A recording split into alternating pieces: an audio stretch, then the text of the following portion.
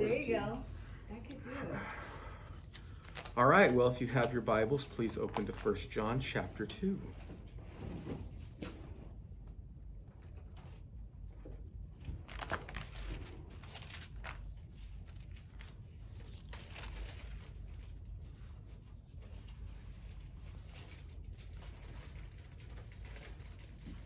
Excuse the noise. You'll smile. 1 John chapter 2, starting in verse 1 and reading through verse 1 and 2. Hear God's holy word. My little children, I am writing these things to you so that you may not sin. But if anyone does sin, we have an advocate with the Father, Jesus Christ the righteous.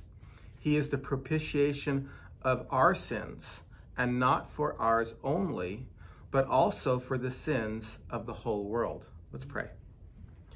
Dear Father in heaven, Lord, we thank you for the opportunity that we have to study your word. And Lord, I pray, God, that you would be here with us. I pray, Lord, that as we talk about a very in-depth issue, an issue, Lord, that good Christians of all varieties disagree on, I pray, Lord, you would give us an extra measure of grace. Give me a measure of grace today.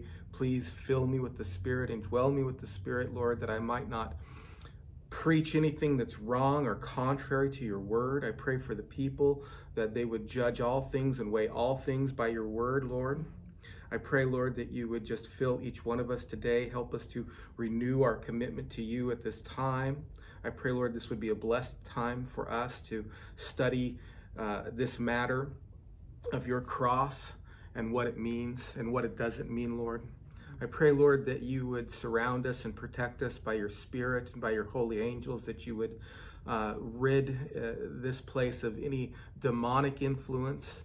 I pray, God, that you would just by your blood and by your power of your blood and by your Spirit and the presence of your angels surround us, wipe away all sleepiness from our minds and our eyes, all distraction, Lord, so that we might focus in and get to what it is that you have for us today, Lord, on this important matter of the cross. So, Lord, we ask this, we lift this up to you, we say this in Jesus' name, amen. Amen. Well, there were 5 preachers, and they wanted to know who was the best preacher out of the 5. There was a Catholic priest, a Lutheran, a Baptist, a Reformed Baptist, a Pentecostal, and an Army chaplain. And they all chose the text. Now, this kind of sounds like a joke, and it kind of is, but it's more of an illustration than anything. But they all chose the text about David conquering Goliath. And they said, we're going to see who is the best preacher. And so the Catholic priest gets up and he explains things, and at the very end he says, and David chose 5 smooth stones. And of course those 5 smooth stones stand for the Holy Catholic Church, the true priesthood, the true baptism of the Holy Catholic Church, the true communion, and the true prayers to Mary. They are what conquer all the giants in your life. And if you will just hunker in on those, you will conquer any giant that's before you. And then the Lutheran got up there and he said, you are all wrong. That is not what the 5 stones stand for. The 5 stones stand for the 5 wounds of Christ, the nails in his feet, and then the 2 nails in his hand, the spear in his side, the spear in his side, and then the crown of thorns on his head. The 5 wounds of Christ, that is what will slay every giant before you. And then the Reformed Baptist or the Presbyterian got up and said, you're all wrong. Obviously, the 5 smooth stones stand for the 5 points of Calvinism: total depravity, total depravity, unconditional election, limited atonement, irresistible grace, and the perseverance of the saints. And if you keep those in your mind, you'll be able to slay any many giants that are before you. And then the Pentecostal got up. He says, you guys are all wrong. That's not what slays. This stands, the 5 smooth stones stands for the 5-fold ministry of the Holy Spirit. It stands for the apostles, the prophets, the teachers, the teacher, the pastor, the teacher, and the evangelist. And then the army chaplain gets up and says, you're all wrong. We all know that this stands for the Pentagon. And what keeps America safe is the Pentagon, and the 5 smooth stones stands for the 5 branches of the military. Well, the illustration is simply this. Preachers have the tendency of overcomplicating things at times. They have the tendency to overcomplicate things. I included have the tendency to overcomplicate things. However, we do have to understand that there are issues in the Bible which are not simple in themselves. That we don't want to overcomplicate anything, but at the same time, we don't want to simplify things that are more simple than the Bible actually talks about. There are issues, for example, like the issue of the Trinity. And when you're talking about the Trinity, and when you say, okay, we've established the Trinity, Jesus Christ is God, and then you explain the Trinity, what it means, what it doesn't mean. But then you get to a verse where Jesus says something like, I don't know when my return is. Not even the angels in heaven. Only the Father knows. And you have to say for a minute, you say, well, wait a minute, what's going on here? You see, you have to bring some light from the entire Bible on that passage and talk about what that passage means in light of the entire Bible. Now, I'm not going to explain that to you at this point. A lot of times that's resolved in the idea that there are verses which appeal to Christ's humanity and verses which appeal to Christ's divinity. But this is one of those verses, especially for those of us who are Calvinists. When we read this, because we've been trained in the 5 points of Calvinism, particularly in the L of limited atonement, and we read a verse like this, we want to know, well, what's he saying here? What's this mean? Is this a compromise for what we call limited atonement in Calvinism? Because it seems like it is. It seems like what he's saying here contradicts what we've learned elsewhere, okay? Now, my issue here is not to complicate this, but to explain what's happening. Because John means something here. He doesn't mean nothing, okay? Every verse means something. He's not saying nothing here. But what does he mean when he says these words? He says, my little children, I am writing these things to you so that you may not sin. But if anyone does sin, we have an advocate with the Father, Jesus Christ the righteous. Now, we are all on board with that. But what troubles us as Calvinists is this verse 2. It's verse 2. It says, he is the propitiation of our sins, and not for ours only, but also for the sins of the whole world. So let me take a step back here and kind of explain the difference between Arminianism, Calvinism, and hyper-Calvinism. So you're going to have to forgive me for a moment. We're going to go, I've analogized before that the difference between the Sunday school room and the preaching room is the difference between eating a meal and learning how to cook.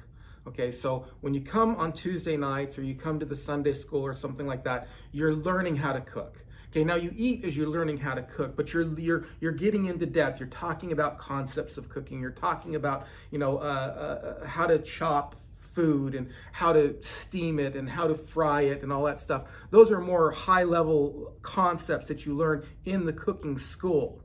But the sermon is the feeding of the meal. That's the serving of the meal. That's what the sermon is. Now, occasionally in sermons, things come up like this where I have to say, look, we're going to go into the kitchen for a minute, okay? So everybody buckle up here for just a minute, take a deep breath, and we're going to think about this issue because I'm going to explain some things to you as though we were going into the kitchen and learning how to cook this meal. There are 3 basic positions when it comes to the cross. Now, that's what we're talking about today. We're talking about the cross. There's what's called the Arminian position, there's the Calvinist position, and then there's the hyper-Calvinist position. Now, those are your 3 basics. Now, Arminianism is the idea that Christ and God intended and wanted to save all men, and that Christ died equally for all men, and that the only difference in the cross between someone who's saved and someone who's lost is the faith that that person has. It's designed to save everybody. It's intended to save everybody. That's the Arminian position. There's no difference between you and the non-elect in the cross, because for them, everything revolves around the freedom of the will. Everything revolves, and they don't believe in election the way a Calvinist believes in election. Now, there are what's called 4-point Calvinists. They generally are, they come out of Dallas Seminary. A lot of dispensationals who are also Calvinists tend to be 4-point Calvinists. Dallas Seminary is a hotbed for that. They come out 4-point Calvinists. But they believe that, yes, God elected from the foundation of the earth. You don't have the ability within yourself to choose. You have to be born again before you can make that choice. Your salvation is secure, but they'll say that the work of the cross is equal toward all men, that God desires all people to be saved, and that in the atonement, not only is he provided a way for all people to be saved, but the atonement by itself doesn't do anything different for the believer as it does for the unbeliever, for the elect and the non-elect. It's the same for each person. It's the same. Now, that's a 4-point Calvinist. The Calvinists are run by this motto. All Calvinists, low and high Calvinists, are run by this motto, okay? This is the motto I want you to understand, that the cross is sufficient for all men, but efficient for the elect only. The cross is sufficient for all, but efficient for the elect only. Now, in Calvinism, you have a distinction between lower Calvinists and higher Calvinists. Now, what do I mean by that, lower Calvinist and higher Calvinist? Well, in high Calvinism, you have people like John Owen, who would say that he believes in the sufficiency of the cross for all men, but the efficiency for only the elect. But the way he starts to describe it, really, you can't hold that consistently. You can't hold that consistently. And for people like Francis Turretin and Theodore Beza, there were some people who got really high in their Calvinism, and they would say, yes, the cross is sufficient to save everybody, but it's only efficient to save the elect. But when you started exploring that, they seemed to be not on purpose, but creating a tension that wasn't really quite there. So let me give you an example of this. If I said to you, like, you're all poisoned, right? You're at dinner and I poisoned you all. You're all gonna die. And I say to you, and I have the dose of poison here, and I say, this poison is sufficient enough to save everybody, but I really only brought enough for me and my wife. And I offer it to you, but there's really only 2 doses in it. You see, there's a little bit of an inconsistency. I can't genuinely say that it is sufficient for everybody. It's not. If I only have enough for me, and if I only have enough for me, and I don't have enough for everybody else, I can say it's sufficient for all, but efficient for only the elect. But I don't really mean that. You see, it's somewhat of a, not a lie per se, but it's just inconsistent to say that. How can it be that it's sufficient for everybody, but I don't have enough for everybody? You see? So that's what high Calvinists kind of get themselves, they bind themselves into that. A low Calvinist, such as myself, I'm a lower in my Calvinism. I'm still a 5-point Calvinist. Don't misunderstand me. I'm going to explain this in a minute. But you see, a low Calvinist says that it's sufficient for everybody. It's efficient for only the elect because of the nature of the atonement, because of the nature of who Christ is. See, he has so much value in himself that the intention is only for the elect. The efficiency is only for the elect, but you can't put a limit on the value. You can't put a limit on the value. So It's been analogized this way, and the people that I follow in this are not like, there's a group of people, Francis Turretin, Theodore Beza, and John Owen, who I think were a little too high. If you look at Shedd, William Shedd, I think that was his name, and Charles Hodge. If you look at those people, I think they have a better understanding of the atonement. To a degree, a guy named Moshe Amaro also has a better view of the atonement, if you want to go back and look at those people. And they would say it's something like this.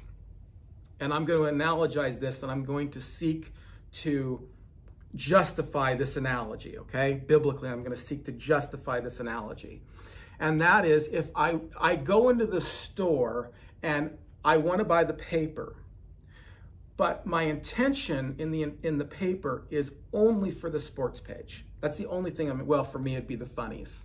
That's it. I mean, I'm not the sports, think the business. No, the business. No, I'm not interested in the business page. I'm interested in the funnies.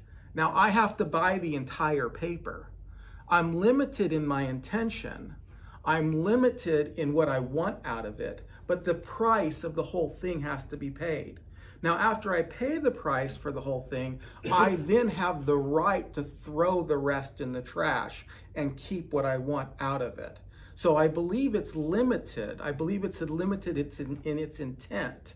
I believe that it's limited in what it actually does, but I don't necessarily believe it's limited in the fact that Jesus could only pay for part of sins of the world, could pay for part.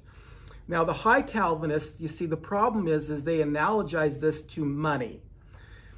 And if you have this money analogy, which the Bible does use, you can push it too far. Because if they look at it like this, if Christ paid for all the sins of all the people, and this is what John Owen wrote in his book, The Death of Death and the Death of Christ, if Christ paid for all the sins of all the people, then all people should go to heaven. If you paid for all your sins, then everybody should go to heaven, because what's keeping you out? Well, you would say unbelief, but you see, unbelief is a sin. But if you paid for all your sins, then he paid for your unbelief as well, so why is that keeping you out of heaven? It's a very logical argument. The problem with it is it's using payment in a money analogy. You see, like if you owe money on your house, I can go and I can provide legal tender for that money, and or for that house, for that debt, and you have to take that money. And the Bible analogizes the concept of money. Forgive us our debts as we forgive our debtors. A payment is made. Here's the problem. That's an analogy that could be pushed too far. You don't owe God money. You've offended God. God is an offended being, and he can make an offering for a limited few that secures them, but the offering for a limited few can be good enough for everybody. Okay, it can be good enough for everybody. You don't owe God money. It's not like you owe him $5 and I go and I pay him $5 and, well, he can't get it out of you because he already got it out of me. Okay, so that's taking the analogy of Scripture and going too far with it, and that drives people into hyper-Calvinism. Hyper-Calvinism is the belief, well, one aspect of hyper-Calvinism is the belief that if Christ wanted to buy one more sinner, he'd have to pay a little bit more, actually. Yeah. So it's almost like a one-for-one, like he'd have to bleed a little bit more. And you see, this money analogy actually pushes people into hyper-Calvinism, because if belief didn't separate you before, because he paid for all your sins, including your unbelief, then you are saved before you believed. See, it's a logical conclusion. Does that make sense? I'm not saying that's right, but logically, if Christ died for all your sins, including your unbelief, then he was never mad at you. He was never wrathful to you in your unbelief. You see, because he paid for it. He paid for it on the cross. He paid for all your sins. But that's not what the Bible says. The Bible says that God was just as mad at you as he was at the non-elect. The difference is that he had a special love for you as well that secured your redemption. So in what ways does the Bible teach that Christ is limited in this atonement, but it's good enough for everybody? Why? Let me try to justify that. Then at the very end, I'm going to give another last analogy. Number one, I want to say this. Christ's interaction as high priest is limited. Christ's interaction as high priest is limited to the elect only. In other words, he steps in and provides atonement for a certain amount of people. Turn to John chapter 17.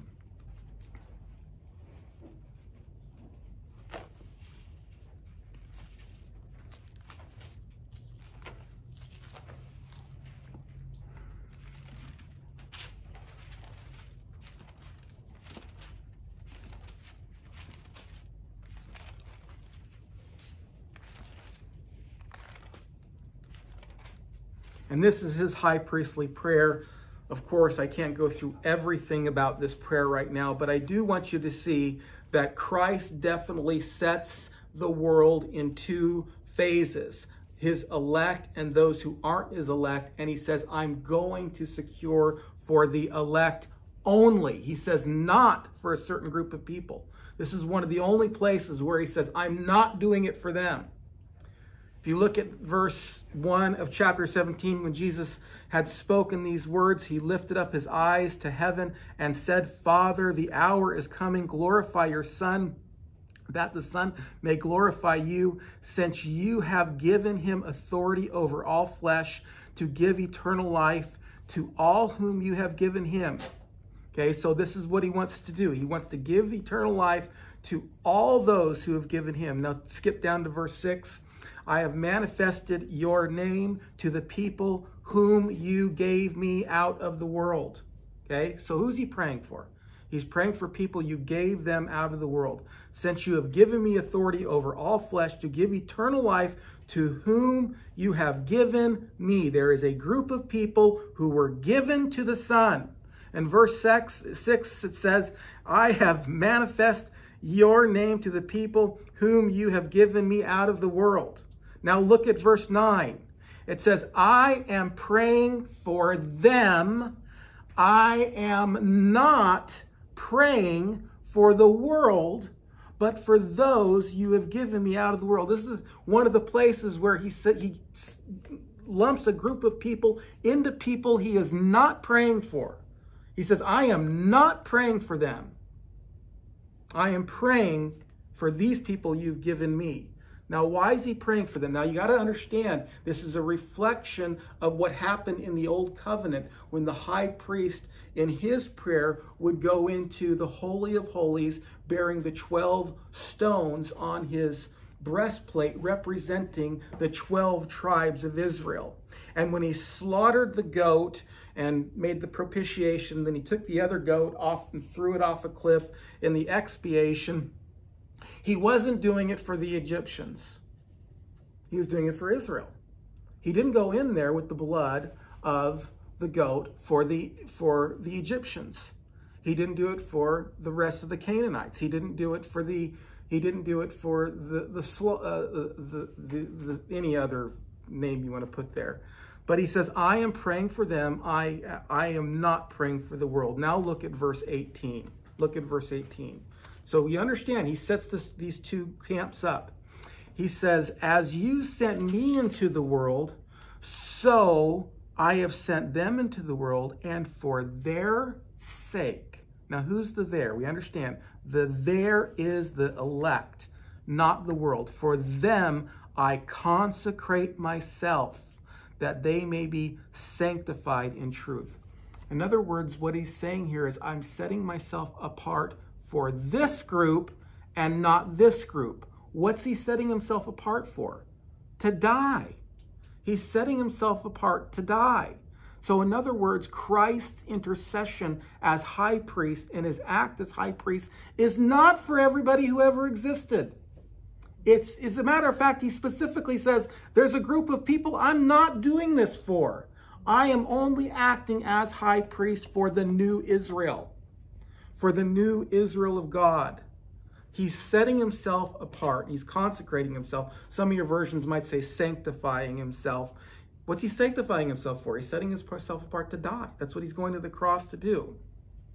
And in verse 20 it says, I do not ask for these only, but for those who you will give me, through their word. So he is sanctifying himself. He is setting himself apart to die, not for one group, but for another group. Okay? So in his high priestly action, he is limited. He does not act as high priest for everybody who ever existed, past, present, and future. I just don't see any other way to read this. He is the high priest of the elect only. He's the high priest of the new Israel. Just like in the Old Testament, the high priest was for physical Israel. He's the high priest of true spiritual Israel. So he's the high priest for them only. Now here's the analogy. I want to give another analogy and seek to justify it. It's one I've given before, but bear with me, okay? You have two children. They both throw rocks at a car window. It's your window.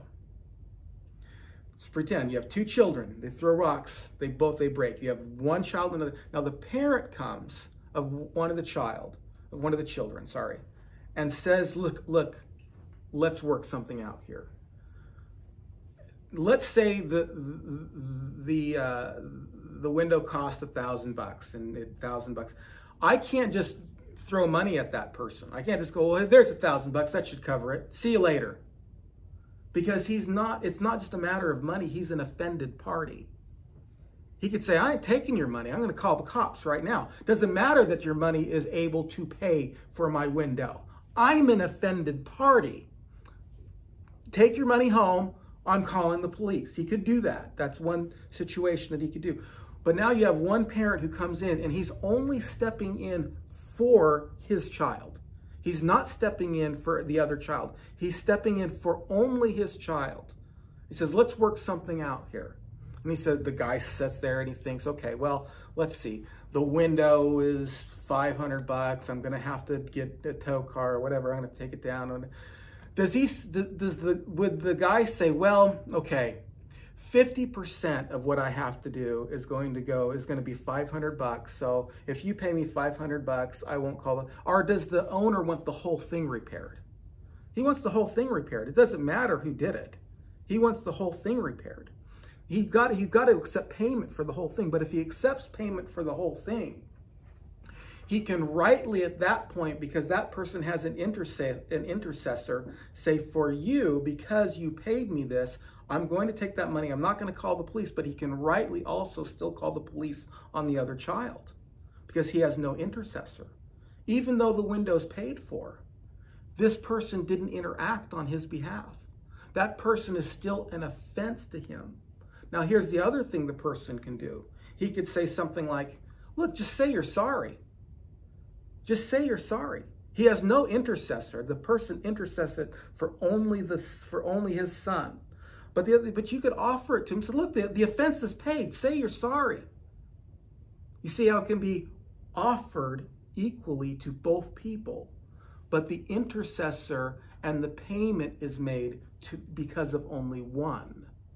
So the offering can be for everybody, but the intercessor can be only one. He only intercedes for the elect. He only pays in the sense that it accomplishes and secures redemption for only the elect, but it is good enough. Now, what if the guy said, look, I want to pay this car for you, and the only thing that I have is a German 16th century gold ducat. Okay, that's all I've got is a 16th century gold ducat. Now, I don't know how much you know is worth a 16th century gold, but that would pay his car. He's like, hey, I'd pay for all of it. I get all of it. Yeah, sure, go ahead, take it. Take the whole car. You've paid for all of it. You see, when you're dealing with the death of Christ, you can't limit it in its value because he's an eternal being. When you strike Christ, you strike into eternity. This is why he was able to suffer only 3.5 hours on the cross, but suffer eternal hell for his elect. He was able to suffer his eternal hell for his elect in 3.5 hours, because when you strike into him, you strike into eternity. We see this even in modern examples. The more important the person is, the the more value his death is in our society. So how many streets have, there's a lot of people who died when Martin Luther King died. Lots of people died that day. A cop died that day, in fact.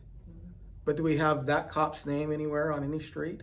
No, because he's more important. He was more valuable. People remember him more. People honor him more. There's more value in the atonement because when you strike Christ, you're striking into eternity. He's only high priest. He doesn't do that for all. He does it for many. I want to show you a couple with this in mind. Keep that in mind. Now look at a couple verses here. Turn to Matthew chapter 20.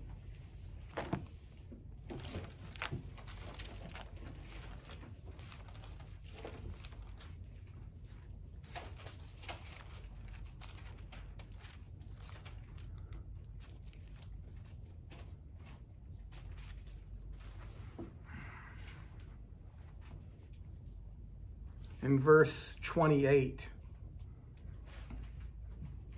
it says, even as the Son of Man came not to serve, but to serve and to give his life a ransom for many. Now, it doesn't say all here. Now, I understand that in logic, many can be a subset of all. We get that. But you understand here, in light of Christ's high priestly prayer, many is not in contrast to all. Many is in contrast to others. He's saying, I'm giving my life as a ransom for many. The other problem that you have here is that it's a ransom that's given. When a ransom's given, those who are ransomed must be paid back for justice to be done. If somebody kidnapped your kid and you paid the ransom, you pay it not hoping, but expecting that that person's going to honor that ransom. God doesn't play unfair. Okay, God doesn't play unfair. If you pay a ransom to God, whatever is ransom must be given back. Turn to Matthew chapter 26.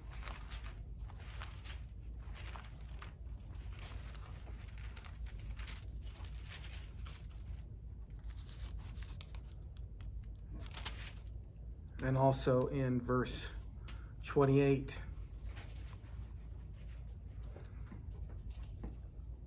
Says, drink of it, all of you, for this is my blood of the covenant, which is poured out for many for the forgiveness of sins. Remember, read this in light of John chapter 17. Who's the many? The many isn't a subset of all. It's many as opposed to others.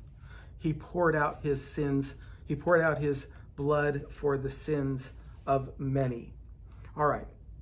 Now, not only is it limited in Christ's high priestly interaction, but it's also limited in intention. Turn to Matthew chapter 1 and verse 21.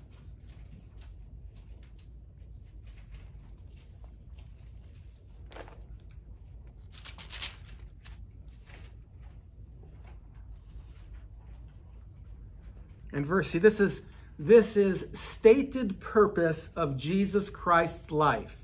Stated purpose of Jesus Christ's life is given here in Matthew chapter 1 and verse 21. This is the intention in which he came to live his life. It says in verse 21, she will bear a son, and you shall call his name Jesus, for he's gonna try to save some people if they will put their trust in him from their sins, because he did it for everybody, and he pays for everybody's sins. And it's not what it says.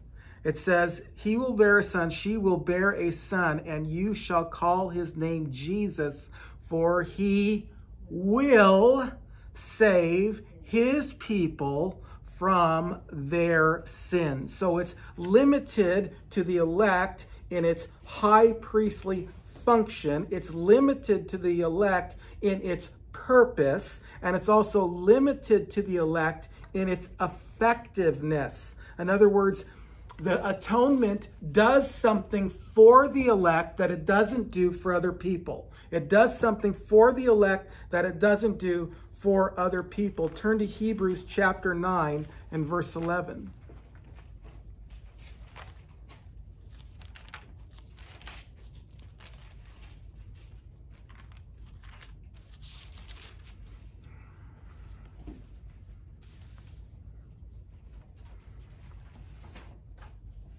says, but when Christ appeared as high priest of the good things that have come, then through the greater and more perfect tent, not made with hands, that is not of his of this creation, he entered once for all into the holy place, not by means of the blood of goats and calves, but by means of his own blood, securing an eternal redemption.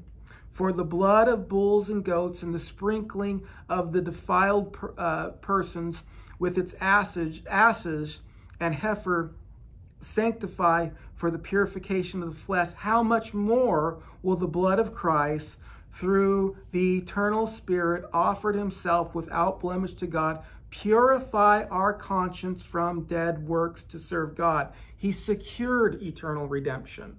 He didn't make it possible. He didn't just simply make it available. He secured it. Well, who did he secure it for? He didn't secure it for himself. He didn't need that. He secured it for you. The term all, when it says he entered once for all, that's a statement of finality. That's not a statement of everybody. And that's like if I say I'm going to take care of the weeds once for all, I don't mean I'm doing it for everybody who ever existed. I mean it's a statement of finality. And look, in light of that, look at verse 28. So Christ, having been offered to bear the sins of many. Now remember, the many is opposed to all. It actually accomplishes something. Well, the Arminian will fire back on all this and say, yeah, but the Bible does say that he died for all people. 2 Peter 2:2, the verse we started this off with, John 2, 1 John 2:2, 1 Timothy 2:6, Hebrews 2:6, all talk about the universal aspect of the atonement. And I want to say one thing here. There is a sense of the universal aspect of the atonement, as I've said already. However, let me just say this. Some of these verses don't teach what they think that it means.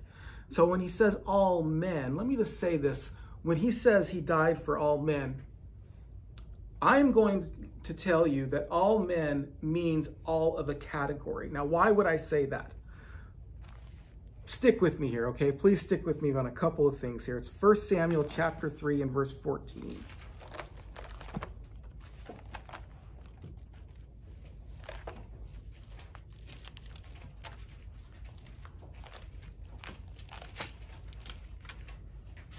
This is a very important verse, by the way, for your Arminian friends.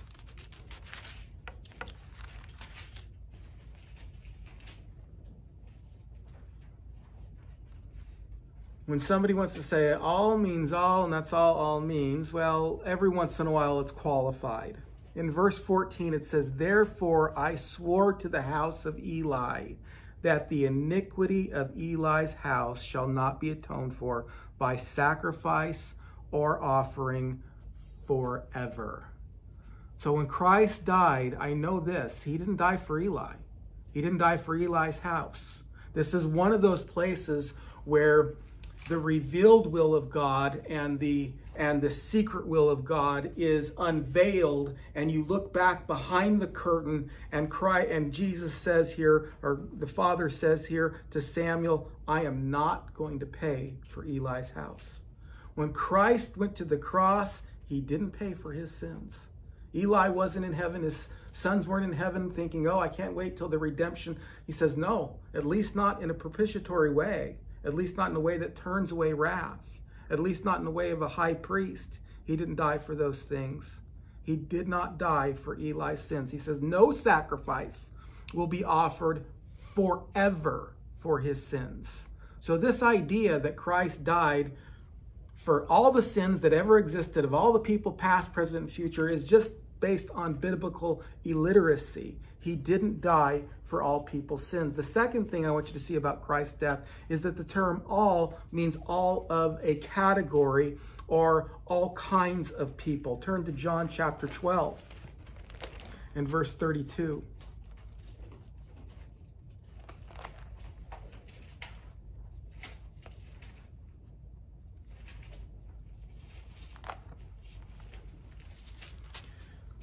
I'm going to anticipate a couple of objections here, so I'm going to try to get ahead of a couple things here on this.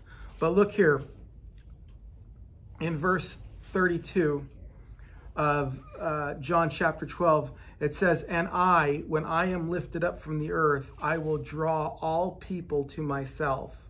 So one idea here is that, well, Jesus is drawing everybody. He's enticing everybody. And then it's up to you to respond. Okay, so that's not what's being said here. The word draw in English, unfortunately, has two meanings. It has like kind of this wooing aspect, like I drew this person into this. In Greek, it doesn't have that meaning at all. And in English, it doesn't have that meaning. That same word draw is the same word where it's translated haul, as in to haul the nets. And it's also translated draw as in when they drew Paul and Silas into prison. And it's also used that way in English. When I say I drew my gun, does that mean, here gun, come on, into my hand, let's go? Or does that mean when I draw my gun, I actually put my hand on it and I pull the gun out? That's what drawing means. If I say I drew water from a well, does that mean I stood at the top of the well and said, here, water, water, come up? No, I'm not enticing water to come up. The word draw means I put the bucket down and I drew the water up. If I draw my sword, I put my hand on it and I pull the sword out. That's what the term draw means. And it means that in the Greek, like I said, when they took Paul and Silas into prison, and it uses that same word, they drew him into prison. They weren't saying, hey, Paul, Silas, come on, let's go into prison. You know, this is where you really want to be. This is where you want to be at. No, that means they put their hands on them and they pulled them into prison. When they pulled the nets out of the water into the boat that had the fish in it, it uses the same word. They drew it in. So when it says draw, he's not enticing. He says, I will draw all men to myself. Now, what does he mean here? So if drawing means putting your hand on something and pulling it in by an external force, and he says, I drew all men to myself, then does that mean every single person who ever lived is going to be saved? No. He means all kinds of people there. All men for them in that day meant not just Jews. Meant Gentiles as well. That's what would be shocking to them. You're telling me that not just Jews are going to be drawn, but all people are going to be drawn? It's all in the sense of a set. So if I say, hey guys, look, we're going to have a banquet in here. I need you to get all the chairs and move them into the other room. Do I mean all the chairs in the whole world? Or do you understand that in the context when I say move all the chairs, I mean move all the chairs here into the other room? Move all the chairs into the other room. It's the same sense in which he's using here. He draws all men. Yes, he draws all kinds of men to himself, not just Jews, but Gentiles as well. In 2 Peter 2:2, it says, they deny the Lord who bought them. I don't deny that at all. They talk about these people denied the Lord who bought them. Christ bought them, for sure. But he didn't buy them to save them. He bought them so that he can rightly, as the second Adam, send them to hell. Just like when I pick up the whole paper, and I buy the whole paper, but my intention in the whole paper is not to have every bit of the paper. I crumple the rest of my buying the paper gives me the right to throw the rest in the trash. Now, of course, he had the right already as God, but you got to remember, he comes as the second Adam, right? He comes as the second Adam in the sense that he's now the new head of humanity. He's the new head of humanity. I'm almost done. I don't know if you're leaving or not, but he's the new head of humanity, okay? And in the new head of humanity, he's the new king. And as the new king, he has the right to say, you're done, you're coming with me. You're done, you're coming with me. So when we get over to 1 John chapter, there's been a few ways that people have tried to deal with, Calvinists have tried to deal with this. Let me just tell you the way that I deal with this as well. But I really wanted to establish that as high priest, as intercessor, as effectiveness, and there's many more verses that I could get to. When he says here, but if anyone sins, we have an advocate with the Father, the righteous. He is the propitiation of our sins, and not for ours only, but for the sins of the whole world. I believe that. I believe his offer for salvation is good enough for anybody. I really do. Now, some people will say whole world means Jews and Gentiles. I get that. There have been different ways that Calvinists have tried to deal with that. I'm not necessarily in that camp. Right here, I think that what's being said here is this offering is good enough for anybody. And it is. I can take one son and intercede for him and secure his salvation. And I can look at the other person and say, why go to hell? It's been paid for. It's good enough for you. I can legitimately secure the salvation of the elect for one and legitimately offer salvation for the other. I can legitimately secure the salvation for one and legitimately offer the salvation to the other. I'm sorry, but I don't think high Calvinists can do that. I don't think hyper Calvinists can't for sure. And I think Arminians just don't get it. They don't miss the point. Christ did not act as intercessor for all people. He didn't. But I can offer it to all people. I can totally offer it to all people. I can say to that person, why go to hell? It's been paid for. It's been paid for. Don't go to hell, please. By all means. But I can also say that Christ only secured the salvation for the elect. Let's pray. Dear Father in heaven, Lord, we just thank you for this, Lord. These are our touchy subjects, I know, Lord, and we all have to settle these things in our own mind. And I pray, Lord, that we would take the total of biblical evidence and bring it to bear on every verse of the Bible. So we ask this, and we ask, Lord, that you would just settle this in our hearts and our minds, and help us to understand that there is tension, there is mystery in the Bible. We're not going to be able to figure all things out. We say this in Jesus' name, amen. Now, if each one of you want to come up and take the cup and this, and I am moving toward doing this on a weekly basis. We'll talk about that maybe some other time, but